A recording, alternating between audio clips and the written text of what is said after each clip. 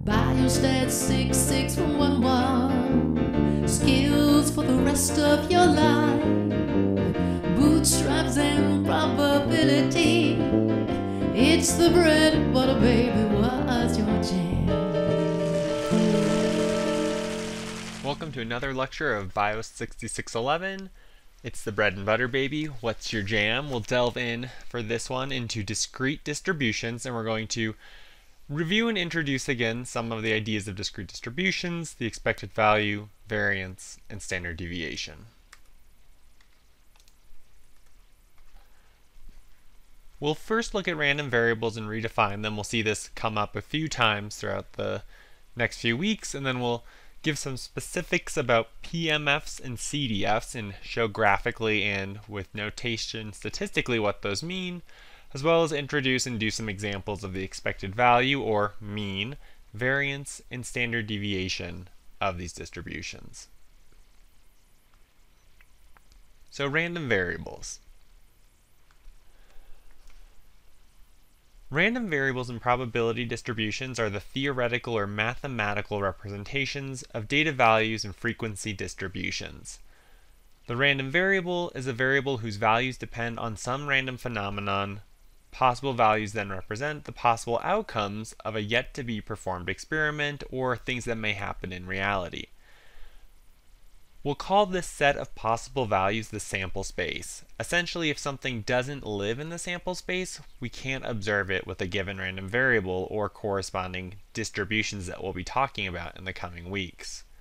Some notation that we'll be using and trying to use throughout the course consistently is that capital letters will represent or denote a random variable, and then the lowercase letters will represent some realization or actual observed value or point of that random variable in the sample space.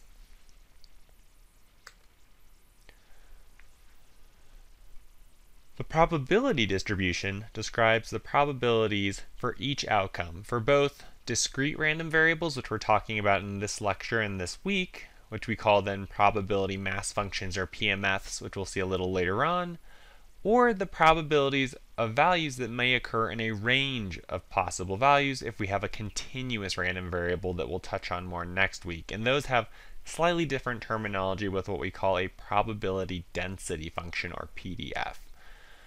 The PMF or PDF, though, is a useful tool for describing the frequency distributions of the random variables for the entire population of interest and to help us provide some probability statements about events involving random variables. And so as we mentioned, we'll be focusing on discrete random variables. So it is sort of what it sounds like. It's a sample space that is a discrete list of values. So it has to be either finite or countably infinite. So for example, we'll let x denote a random experiment of flipping a coin. The possible outcomes are heads or tails. And so we have a finite space of outcomes, in this case 2. In other cases, we may count, let's say, the number of heads we get in some number of total experiments. And so there we can imagine if we did 10 experiments, we may have up to 10 heads. Or in our sort of theoretical way of talking about things sometimes, if we did infinite coin flips, we could in theory count up to infinite heads, and that's where we get this idea of countable infinity. Ultimately, with these discrete random variables, though, we're going to characterize them in sort of this basic way common across all the different types of discrete random variables and distributions with a probability mass function or PMF. It's the function that gives the probability that x is equal to some given value or values in the sample space. The values must be non-negative and they must sum to 1. And so some notation we'll see here is something like the probability, or big P, of x equals little k is equal to some function that depends on k. So that's going to be our PMF. And again, we'll see in some other lecture slides that we actually have some named and known distributions we could use for those. Also then, k, that lowercase 1, is that realization of a value, and that is things that comprise the sample space. So above, heads or tails, or some number of events, depending on our context.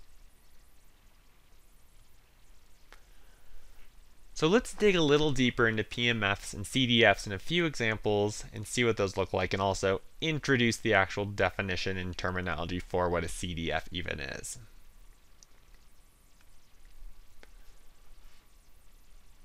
So our PMF again, we're going to let x be that random variable and let lowercase x represent the sample space or those values that our random variable x can take on. Therefore, our probability of distribution of x may be written in a few different ways in the literature and out in the wild. We see here one way is this probability of x, or lowercase p of x. We also sometimes will see something that looks like capital P of x equals little x, so that random variable equaling that realized value from the sample space. And there's also a few other things you may see out and about, including PR instead of just P alone for probability. But let's consider a simple example here of what a PMF might look like in a few different ways.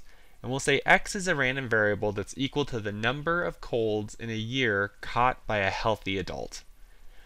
For the sake of this example, we'll assume our sample space has three possible outcomes, either no colds, one cold, or two colds.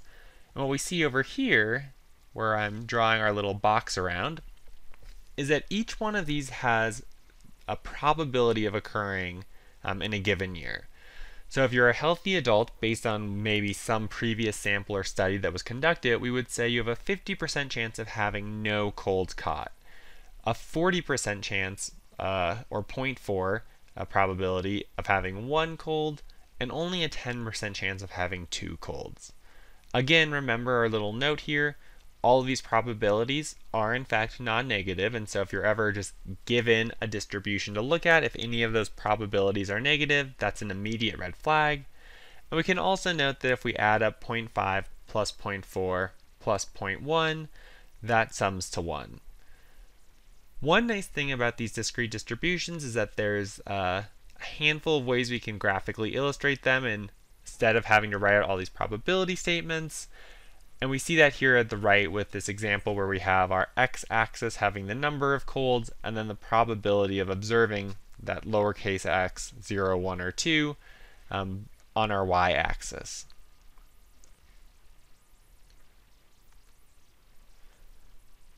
Related to the PMF though, or the probability of a specific event occurring, is what we call the CDF, or the cumulative distribution function.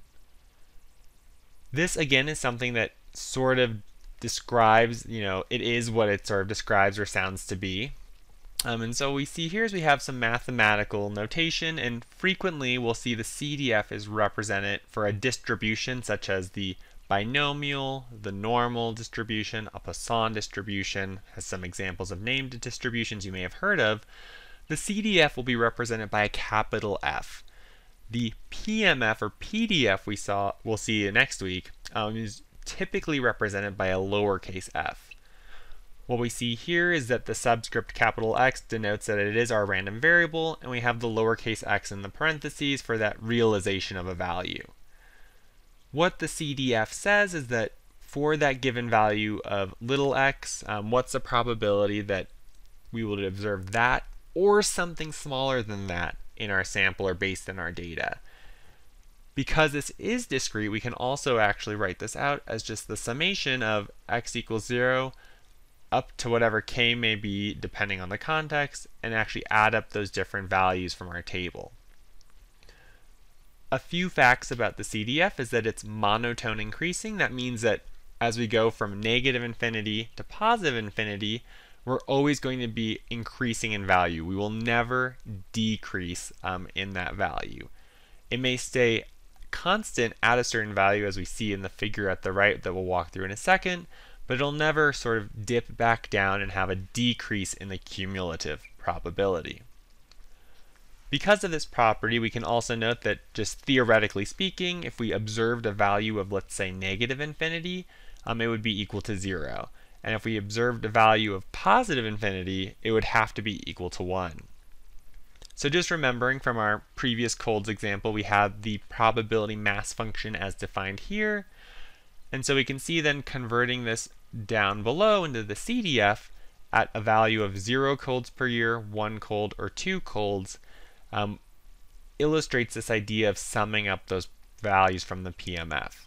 So the CDF at 0 equals 0.5, or the number of colds you have is none or less. In this case, really just none. The CDF of having 1 or fewer colds is 0.4 plus 0.5, so those two PMF probability values added together. And once we have 2 colds observed, that really represents, in this case, the entire data set. We can see graphically what this represents, where the open face circles represent values where there is a jump in our distribution. So we see here at 0, it jumps from being a probability of 0 up to that 0.5 value we observed. Because it's discrete, there is actually no events occurring in the space between 0 to 1. You can't really have 0.6 of a cold, we'll say. But then once we do hit 1 cold, we see the same open circle, so we jump up to the filled in circle here, representing our CDF value of 0.9. And we see that similar pattern too, then going over to 2 colds and then jumping up to that value of 1. We'll also see this as well. I think it's a little more intuitive when we talk about continuous distributions, but the general idea is the same thing. It's the cumulative sum of everything equal to or less than what was observed. And so just to provide another example to expose you to, let's assume X is a random variable that is the number of episodes of ear infections in the first 2 years of life. We see in this case our sample space isn't 0, 1, 2, but actually goes up to 6. We then also see that there is different probabilities associated with each one of these possible events, where if we graphically take a look at our PMF over here at the left-hand side, we see that 1 and 2 are similarly pretty much the most prevalent number of expected ear infections that you may have in the first 2 years of life. And then 0, 3, 4, 5, and 6 have their own associated probabilities.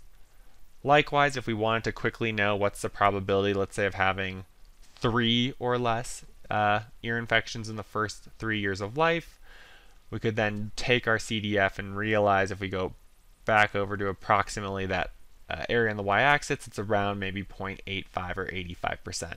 Conversely, since we have the data, we could also add it up for 0, 1, 2, and 3 probabilities.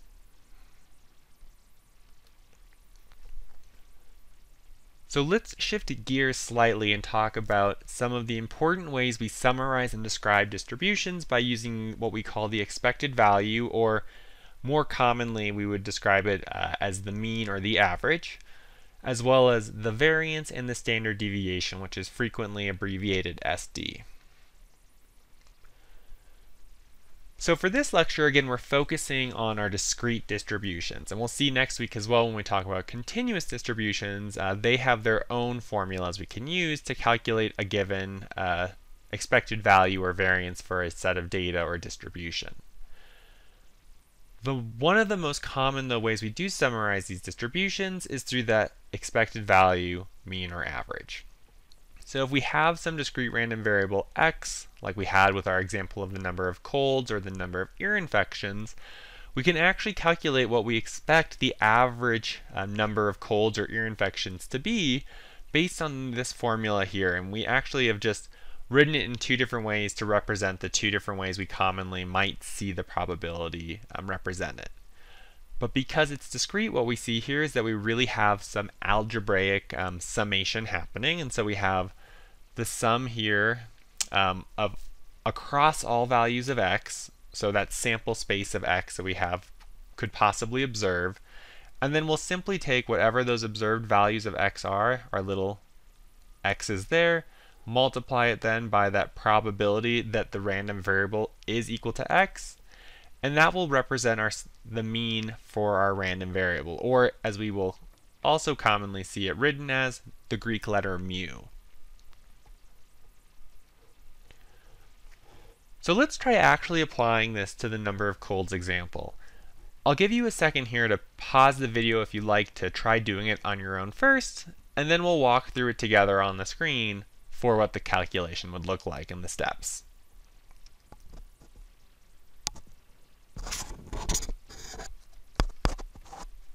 Okay, now that we've had a chance to work through that problem, let's see what it is together.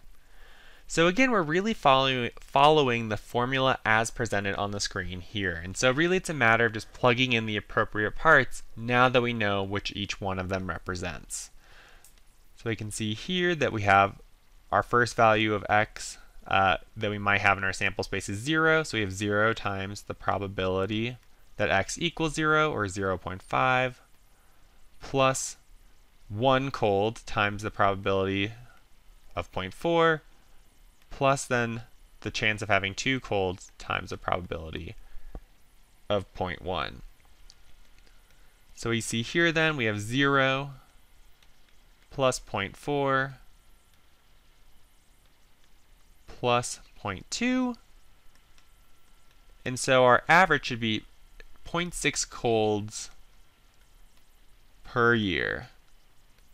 And of course, this just represents the average because, again, sensibly, we can't actually experience a partial cold. But from our sample or the population, we would expect, on average, any one person, if randomly selected, who was a healthy adult, to have 0.6 colds per year on average. So what are some other ways that are important to describe the data we have? And one of the other major ways we use to describe the data besides the center or mean or average of the distribution is the variability. And frequently the way we'll do this is through what we call the variance. And it can be described as the expected value of our random variable x minus whatever the true mean is squared. Now that's a bit of a mouthful, and so we can represent it in a statistical notation here, where we see that we have the variance of x, also sometimes represented just v of x, and those are going to be equal to what we frequently denote as sigma squared, or the lowercase Greek letter sigma squared. Now, putting into statistical notation what's said above, it's the expected value of our random variable x minus the observed true mean, e of x, that we calculated on the previous slide, squared, or, as we see written out here just for sort of conclusion, x minus mu squared and its expected value. Now, admittedly, this is a little obtuse, and so fortunately for what we're working with right now, we actually have some specific formulas where we can leverage this idea, but actually apply the concepts we already have covered in class or may have seen in a previous statistics course. So much like the expected value, we have the ability to use a formula that we can sort of plug these pieces of information into and then arrive at our estimated variance sigma squared. So we see here again it's going to be the summation over all possible values of x in our sample space. We then have our x minus mu, that mean we calculated previously, squared, times the probability of observing that value. Now, one of the interesting things I'll say about the variance is that the units of the variance are the square of the units of the variable itself. So if we were measuring people's height in feet, the variance is actually in feet squared. So it's not necessarily the most intuitive way for people to sort of think about variability, which leads us to the next slide. Another common way to summarize the variability is with what we call the standard deviation. And fortunately, this equation is pretty simple. It's just the square root of that variance on the previous slide. And so much like taking the square root of something that is squared, we see here that we end up with the standard deviation frequently being represented by just the lowercase Greek letter sigma for our random variable or population. And the big advantage of the standard deviation is that it has the same units as the variable itself instead of being in those squared units. So again, if we were measuring people's heights, whereas the variance is in feet squared, the standard deviation is actually in feet. And we'll see this in our cold example on the next slide. So let's give you a chance now to pause your video if you'd like to work through applying this formula now, and then we'll walk through it together in the following few minutes.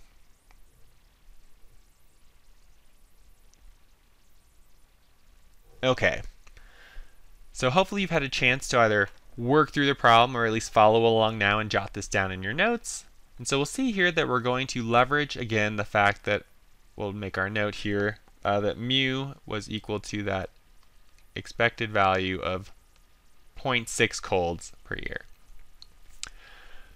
And so we see here then that we'll take our first sample space value 0 minus 0.6 squared times 0.5. And then we really follow this same pattern, plugging in the values as appropriate for each thing from our PMF, or what we've calculated previously. And I forgot the little squared there. And then we have 2 minus 0.6 squared times 0.1. So now we see we've written out this entire formula by hand. We can then write out what this should be equal to here of 0.36 times 0.5, 0.16 times 0.4 plus 1.96 times 0.1. And then if we add all of these together and multiply them, what our variance will be is 0.44. And if we want to be very specific, colds per year squared. Again, not the most intuitive, so we may want to represent our standard deviation of x, which is just that square root of the variance. And so here we will see it's 0.44 square root, and it'll be approximately 0.66 colds per year.